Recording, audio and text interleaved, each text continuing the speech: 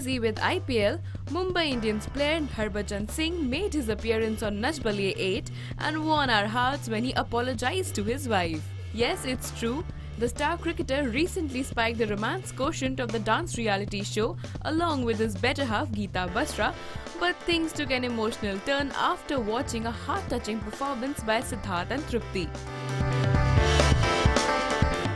That's when Bhajji went onto the stage and apologized to Geeta for everything wrong he may have said to her and even went down on one knee to propose her.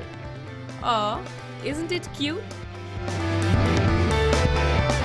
Harbhajan also said that because of Siddharth and Trupti, he learned the true value of love.